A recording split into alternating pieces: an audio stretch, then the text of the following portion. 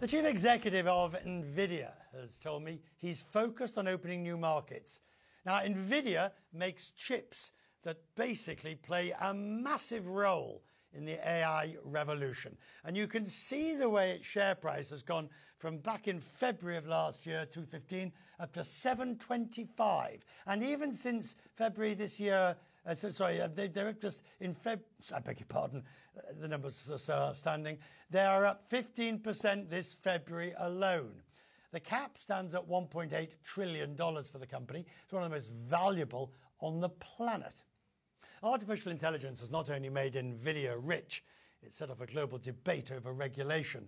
And the chief executive, Jensen Huang, tells me different cultures will need to design their own guardrails.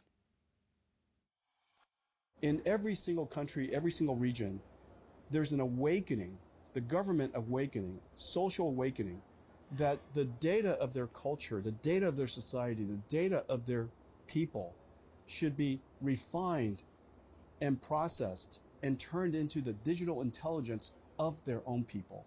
And so there's a sovereign AI movement that's happening everywhere. Every country should protect their own data. They should turn it into digital intelligence and AI themselves.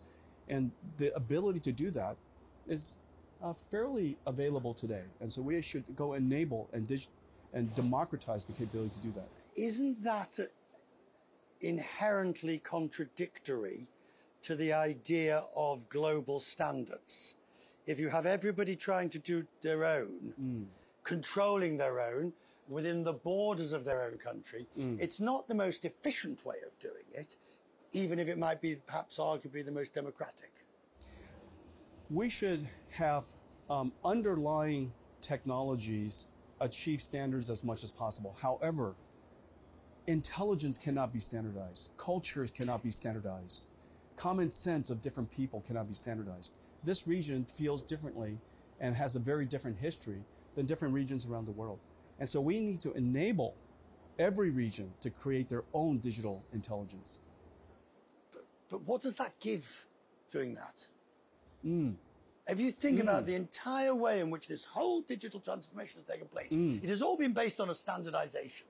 It looks the same everywhere. And now you're saying, well, no, actually, really, democratization requires us to specialize it back again. That's right. Transistors should be standardized. Internet can be standardized. Computing technology can be standardized, but intelligence should not be.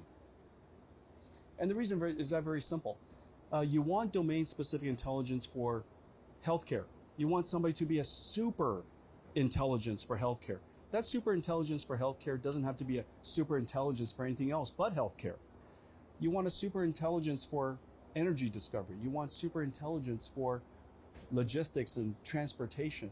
And these intelligences really ought to be created by the industries themselves, by the countries that specialize in these industries. Right. And what we need to do is enable them to do it, not do it for them. We are in the midst of a US political season that promises to be extremely volatile, my word. Do you worry that post the next election, however it plans out, that the relationship with China worsens, or at least the ability for you to do your business becomes more difficult vis-a-vis China? Well, first of all, we're an American company, and so our first job is to comply with the laws, comply with the policies. And within that, don't overthink too much about that. Really? Focus on everything else. Focus on creating new technologies, enabling new industries and solve new problems, open up new markets. Meanwhile, just whatever geopolitical challenges there are between the United States and China, it's opening up enormous opportunities everywhere else as other countries realize that they have to invest in their own sovereign AI. Which the Europeans are really tremendously. I mean, if you look at the Digital Privacy Act in the UK, you look at what the EU has done at an EU level, it's quite extraordinary. That's right. Every single country. This is happening all over, every region all over the world. I've never seen anything like it. And the reason for that is because every country and every region, every culture needs to digitalize their own intelligence. You can't outsource that to somebody, and you don't want that to be an industry standard.